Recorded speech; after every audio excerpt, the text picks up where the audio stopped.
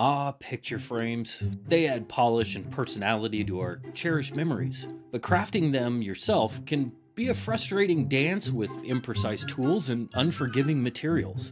Let's face it, traditional frame making is full of pitfalls.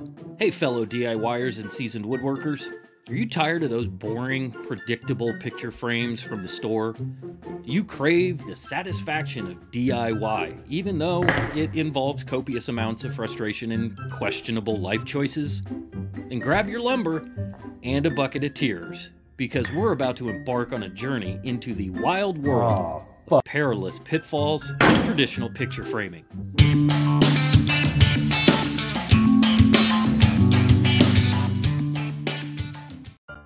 So where do we even start? Well, first things first, we need to gather our arsenal of tools. We're talking enough clamps to hold down Gulliver, a miter saw that's going to scream like a banshee, and an endless amount of measuring and setup devices. Remember here, the more obscure the tool, the better. And bonus points if you can find a way to incorporate this pretentious hole puncher into your project. Next, we need lumber. You could certainly rummage through your endless offcuts, but you want to start fresh. So you head to your local retailer and you grab a stick. You search and search and finally settle on the straightest one you can find. Before you begin your journey into picture frame purgatory, you head over to the tubes to see what the pros are telling you should do. You start scrolling through endless videos only to realize you're going to need a degree in mechanical engineering and some pretty deep pockets to make all of these fancy jigs. You'll spend hours cutting the parts and pieces to make these damn things and fiddling with more knobs, dials, and levers than a nuclear safety engineer. Only to realize you could have just used a tape measure and a prayer to make your frame. After hours of wasted time dreaming of those fancy jigs, you finally decide to tackle those miters. Don't worry about precision, just wing it. Embrace the wobble and wiggle of that perfectly calibrated miter maker, because the close enough is good enough philosophy, that's what we're aiming for. Remember, every wonky angle adds character, or at least that's what you should tell yourself, because your frame is going to look like a parallelogram worthy of a Picasso cubist portrait. Now that your parts are cut, it's time for everybody's favorite part, the glue up. Apply that wood glue with the grace of a toddler finger painting, because the messier, the merrier. Clamp it down like you're trying to escape Alcatraz and pray that the boards don't spontaneously combust from the sheer force of your frustration. Because you were so excited to get your frame glued together, you're frantically on the clock, so you scramble to get those pieces to align. You grab your pretentious green hole puncher and figure, this ought to do the trick, right? And you start punching holes in your pieces like Riley and Jonesy after losing a game of Chell to the Skids. But even a $1,500 hole punch won't heal this wound. So out comes the old pocket hole jig, because if you can't finesse it, you force it. Glue up number 2, you remember that painter's tape as your Green Knight Gawain. Slapping that tape on is going to hold everything nice and tight while the glue does its voodoo magic. Even if you don't get those perfect miters, you can just slather in enough wood filler to choke a small herd animal. No one will ever know. No one will judge you, because the memory you're preserving in the frame will garner all of the attention, right? Now for the piece de resistance, sanding. You grab your favorite purple product, the coarser the grit the better, because remember, we're aiming for that rustic I found this frame in a cave look.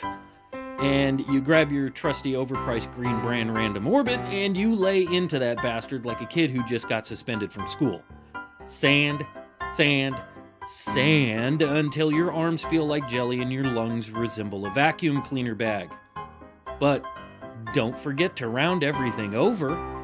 Finally, the grand finale. You've reached the finish line. You can feel free to unleash your inner abstract expressionist. Drips, splatter, brush strokes that look like a toddler's macaroni art, embrace it all. Remember, the more unique your finish, the less likely anyone will notice those wonky miters. Oh, And don't forget to add a layer of protection because frames are, high traffic items. Half a can of lacquer or so should do the trick.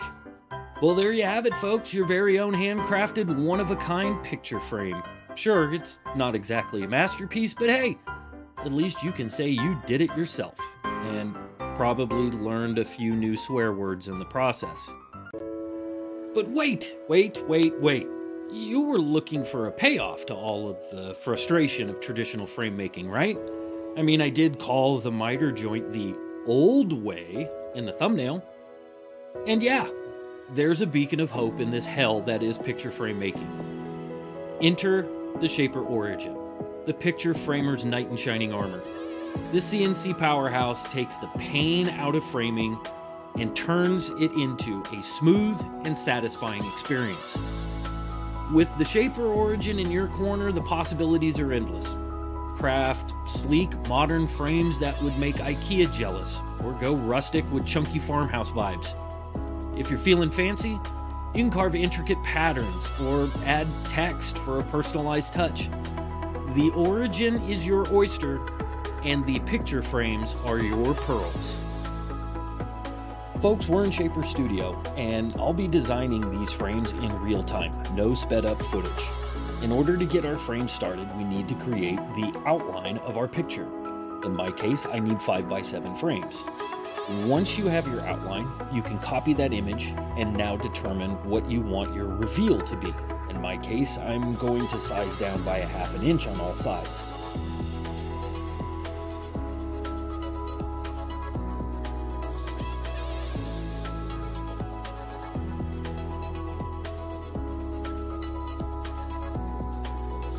This will give me a space to recess my acrylic, the photo, and the backer. The final step in this process is to decide on how large you want the overall frame to be.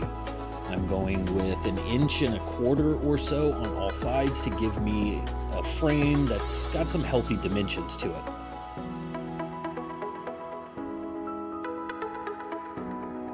One extra step in this design will eliminate the tedious step of having to chisel out our corners. We all know that square edges don't fit into rounded corners all that well. So to avoid any further unnecessary steps, we need to add some 3/8 diameter holes into all 4 corners. Be sure to space these holes evenly and place them on the outside of your desired picture size opening. If 3/8 of an inch is too tight, give yourself extra room and make them 1/2 inch. This is the backside of the frame. No one's going to see it. We'll use the helix feature when we cut these, which will be a total breeze, and this step will make more sense when I show you the entire cut process.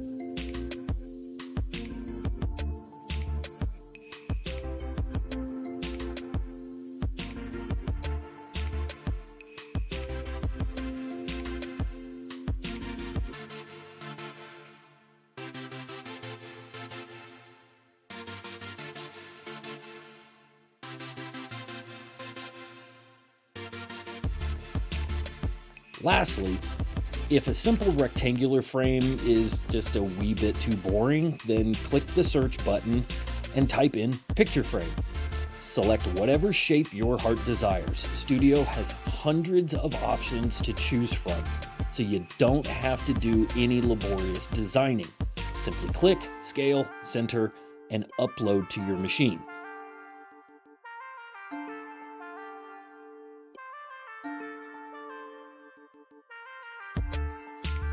In less than 3 minutes, you've designed a basic frame that doesn't require any elaborate jigs, ultra-precise cuts, and in less than 30 minutes, you can have a finely cut project, all of your sanding done, and maybe even get a coat of your favorite finish applied. Before we begin making any cuts, we need to know the thickness of our stock as well as the thickness of our acrylic and our backer. Once we know these dimensions, we can set our cut depths accordingly. In my case, I have a 5mm thickness as far as the acrylic and backer, and my material itself is about 17mm, so I'm going to be making my cuts about 12mm in depth. So before I begin any of my cuts, I want to let you know that I am using a 1/4 inch diameter compression bit to make all of my cuts. This is going to give me the best cut quality on the face and the backside of my frame. To begin our cut process, I'm going to start by establishing the corners of my 5x7 opening by using the helix feature and plunging to 12 millimeters in depth. These holes are going to eliminate the need to chisel out our corners like traditional picture frames. Next, I'll be making my first set of passes with a slight offset at 6 millimeters in depth.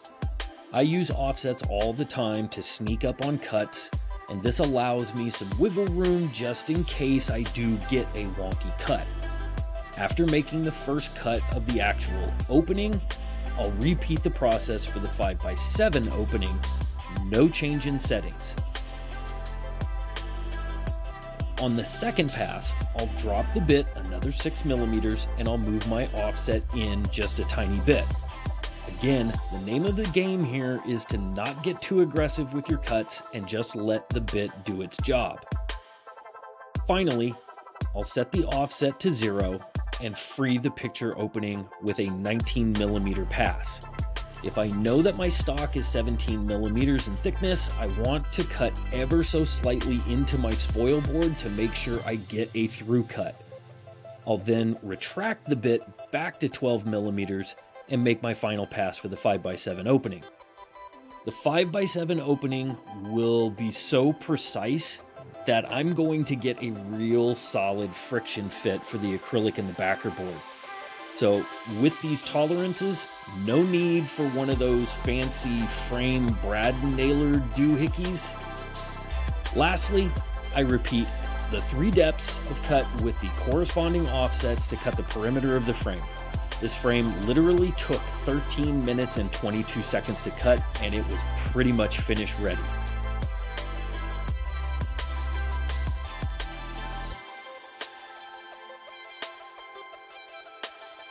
So why would you use this high-tech tool for something as seemingly simple as picture frames? Well, there are actually a handful of advantages. Advantage number 1, precision and accuracy. I mean, forget about wobbly cuts and uneven miters. Those are a thing of the past. The Shaper Origin cuts with laser-like precision, ensuring your frames are perfectly aligned and seamless. Secondly, there's unlimited design possibilities. You can go beyond square or rectangle frames. Shaper Origin lets you create intricate profiles, curves, and even text directly onto your frame material, which is going to open up a world of endless design possibilities. Thirdly, it's a faster workflow. Ditch all of the time-consuming processes of setting up jigs and making multiple cuts. The Shaper Origin streamlines workflow, allowing you to quickly and efficiently create multiple frames in no time. Fourthly, reduce material waste. I mean, traditional frame making often generates a lot of scrap wood. You're going to cut, recut, continue to trim, fine size. Shaper Origin's precision cutting minimizes waste, making it far more sustainable than traditional frame making processes. And lastly, this is the one that I think gets overlooked the most often, is that the Shaper Origin is beginner friendly. You do not need to be intimidated by tech. Shaper is surprisingly easy to use, even for beginners. I mean, it is intuitive. The interface and all of the design software is readily available with tutorials that are going to make it a breeze to learn and master this machine. So ditch the frustrations, the tears, and the existential dread when it comes to the old-fashioned miter joint. With the Shaper Origin, picture framing becomes a joy, not a chore. Turn your walls into a gallery of your own making and impress your friends and, hell, maybe even yourself with your framing prowess. Remember, life is too short for bad miters and ugly picture frames. Thanks for watching, everyone, and go forth, frame with confidence, and let your creativity shine. Disclaimer, this video is for entertainment purposes only. Please do not attempt actual picture framing without proper skill, safety equipment, unnecessary jigs, excessive amounts of time to waste, and a boatload of antidepressants. I take no responsibility for any broken tools, bruised egos, or existential crises caused by following this video's advice.